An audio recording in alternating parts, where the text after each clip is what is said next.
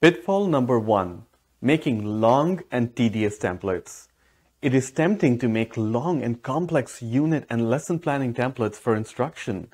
This is especially true when you're first trying to formalize the planning process.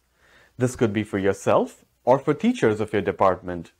Unfortunately, this often leads to a lack of interest in planning curriculum. And in the worst case, you may start new plans but end up leaving most sections empty. So, start simple first.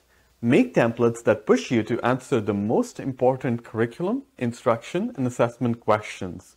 And only when you feel like you need to go one step further, add sections and subsections to your templates. Pitfall number 2, trying to understand and use ideal teaching and learning models.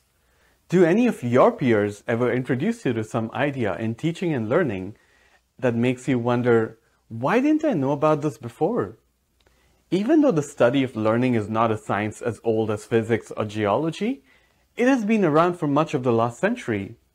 This means that there are hundreds of theories, models, and methods on how to teach and how students learn. Learning them and remembering their names is an endless process. If you or your institution's teachers haven't been teaching for several years already, you may consider a suggestion. Instead of introducing many teaching and learning models, stick to some basic teaching and learning principles. We've linked a resource to guide you below. These basic principles make up all the advanced, niche-seeming models of learning. Complement these basic ideas with new research findings on how to teach your subject well.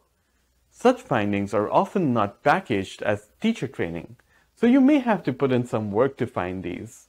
Avoiding these couple of pitfalls should help you focus on your students' needs.